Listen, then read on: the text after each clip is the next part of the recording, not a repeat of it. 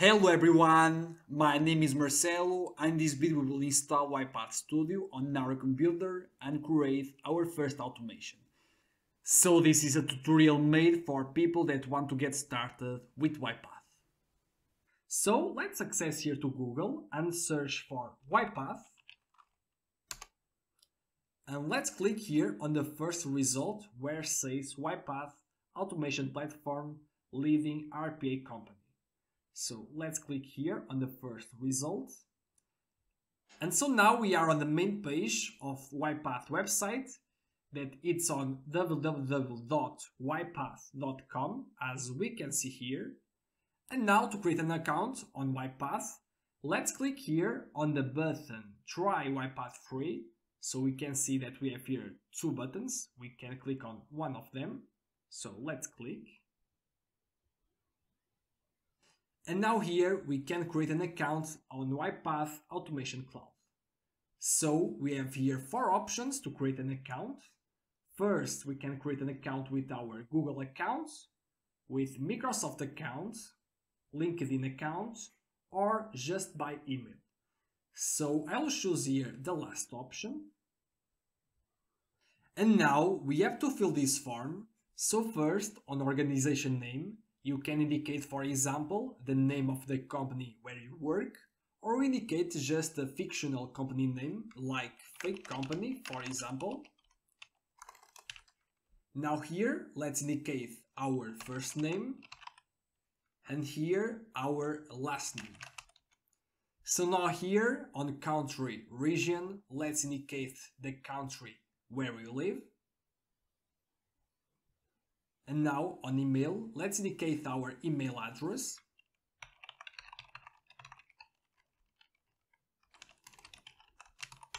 And now in last, let's define here our password account.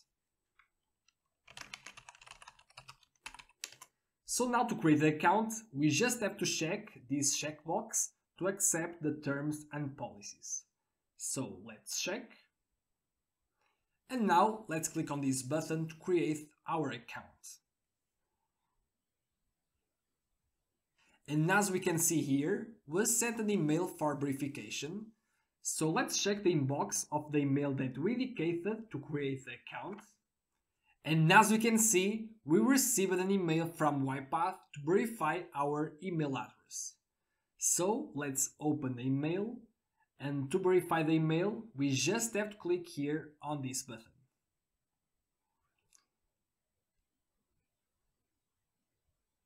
And as we can see, we have now our account created on UiPath Automation Cloud. So now let's go to the second step, that is download the UiPath Studio installation. To do it, let's click here on the button Help that we can see here. And here we can download the UiPath Studio installation. We have here two options, the preview and the stable one. So in this course, we will use the stable version. So let's click here on stable. And now to download the installation, let's click here on the download button. And as we can see here, the download of the UiPath installation was started. So let's just wait a bit. The download already finished, so let's execute the file to start the UiPath Studio installation. So let's click on it. So the UiPath setup already started, and first we have to choose one of these two options. So we have here the option Quick, recommended for community users, and the option Custom, recommended for enterprise advanced users. So let's choose here the first option, the option Quick, recommended for community users. And now we just have to check here on this checkbox to accept the terms and to be able to install the UiPath Studio. So now, after checking the checkbox, let's click here on the button Install to install the UiPath Studio on our computer. So the installation already started, so let's just wait it to finish. During the UiPath Studio installation will appear this window, asking if we want to install the UiPath extension for Chrome. So let's install it because we will need it to create automations that uses the Chrome browser. So let's click here on OK. And now let's terminate the Chrome process that are still running to install the UiPath extension for Chrome. So let's click here on OK to terminate the Chrome processes. And as we can see, our UiPath installation is completed. So now let's just open the Google Chrome to enable the UiPath extension. So let's open Google Chrome. And as we can see here, was added the UiPath extension. So let's click here on Enable Extension to enable it. And so now we have the UiPath extension enabled. So now we can minimize the browser. And now let's click here on the button Launch UiPath Studio. Now, because it's our first time using UiPath Studio on our computer, we have to sign in with our UiPath Automation Cloud to get started. So let's just click here on Sign In. And now we just have to click here on the button Open UiPath. And now we just have to wait. And now we have to choose the UiPath Studio profile. And we have here two options, the UiPath Studio and the UiPath Studio X. The UiPath Studio profile is the most complete and advanced version with more features. The UiPath Studio X is a more simplified and limited version. So in this course, we will use the UiPath Studio profile. So let's click on it. And now UiPath Studio will start. And as you can see, we have the UiPath Studio initiated. So now that UiPath Studio is installed on our computer, let's create our first robot, our first automation. So to create it, let's click here where it says process. And let's define here our project name, our process name to first automation, for example. And now let's click here on create. And so it's here where we will develop our first automation. So our first automation will open the Google Chrome browser and we'll search for the weather in certain cities. So for example, weather London. So we'll search, and the goal is to extract the degrees of the city. So in this case, it's 5 degrees, and then show the degrees on the message box. So let's start. So first, our automation should open the Google Chrome browser. And so to open it, we will use an activity that allows us to open the browser on certain page.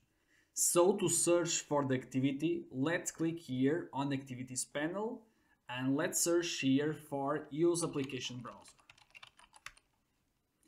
And we can see here the activities. So an activity on UiPath, it's an action during automation. So it could be do a click, fill text, extract text, open a browser, open an application. So it's an action. And so let's drag this activity to our project. And first we need to indicate the application to automate. So let's indicate the Google Chrome browser. So let's click here on indicate application to automate. And now we can indicate the application. So let's indicate it. And we can see here the URL. So let's just create a variable with the name str URL. And so the value inside of the variable will be www.google.com. And now let's call here our variable. So by this way, if we run our automation, it will open the Google Chrome browser on the URL that we have indicated here. So let's run it. And as we can see, it opens a browser and then closes.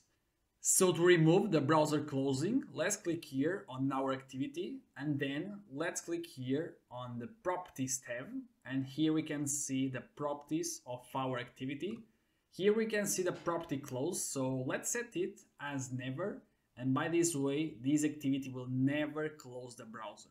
So if we run again the automation, we will see that it will not close the browser, as we can see. So what's now the next step? The next step is to fill here so the text to search, so whether London, for example, or whether Paris. So let's do it. So to enter here text, we will use the activity type into that allows us to enter text on the field. So let's drag the activity to our project. So it needs to be inside of the use application browser activity. And now to indicate the field, first let's click here where it says indicate in Chrome. And let's indicate the field where we want to enter the text. And now let's confirm our selection. And now we just need to indicate here the text to enter. So first we need to open double quotes here.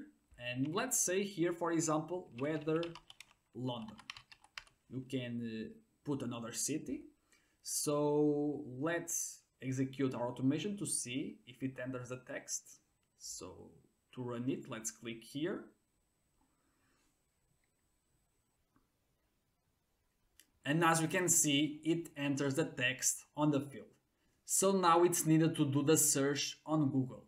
So to do the search, we have at least two options. One of them is to click here on the Google search button. The other is to execute the enter key. So let's do by clicking here on this button. So let's use the click activity that does a click on the indicated element.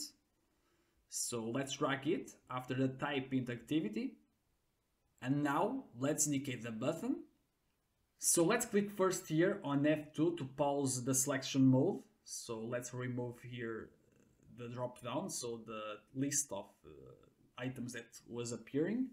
And now let's click here on the button and let's confirm.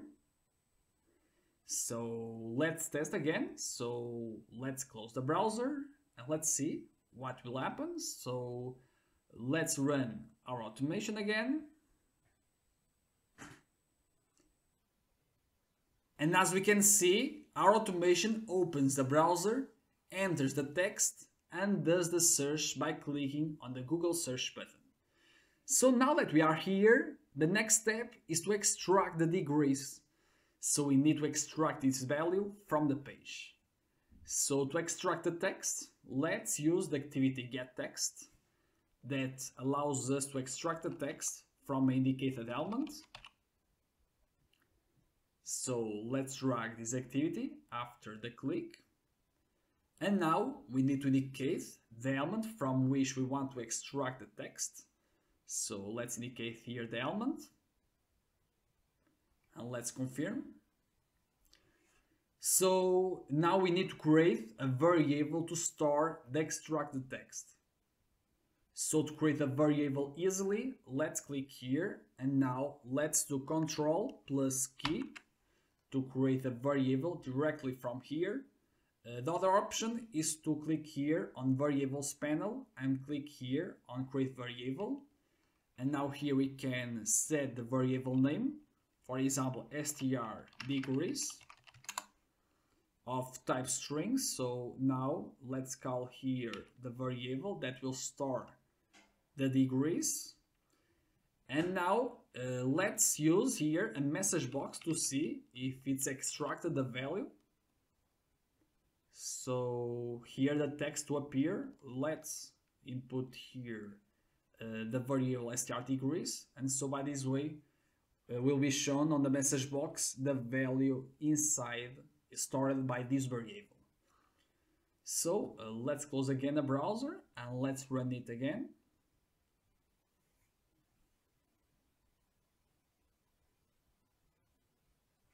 And as we can see, was extracted with success the degrees on London. So let's now try another city. So here Let's replace London by Paris, for example.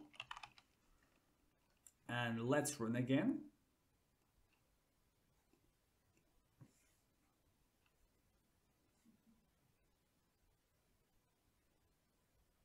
And again was extracted successfully the degrees, now in this case on Paris. So if you liked this video, don't forget to leave a like so it can reach to more people, and also don't forget to subscribe to the channel so you don't miss any more RPA tutorials. So if you want to learn more about UiPath, just click here on the playlist that appears on the screen, so you'll get access to many UiPath tutorials that I did.